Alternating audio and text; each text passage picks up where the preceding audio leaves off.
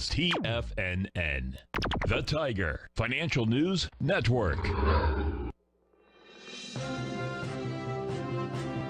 TFNN Headline News Update.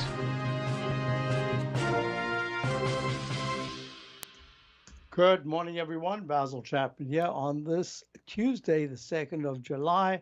This is the Tiger Financial News Network 10 a.m. market update. Dow's down 22 points at 39,144.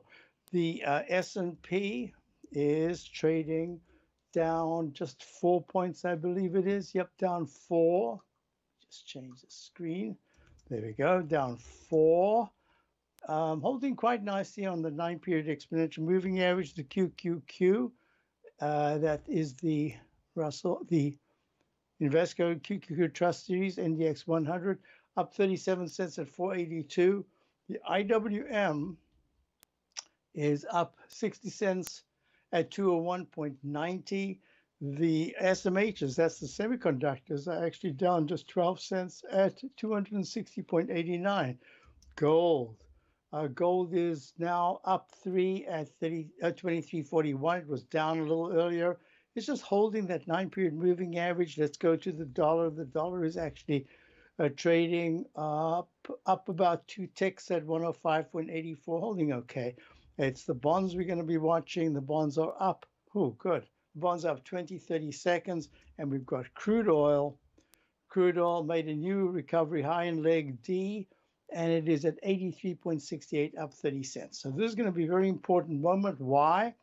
Because within the context of consolidation, we're going to see whether or not the stocks like a Microsoft, which made a new all-time high yesterday, is down just 58 cents today, and some of the others like an Apple start to digest the huge gains, recent gains. They're not. They're actually holding very well. They're making new recovery highs.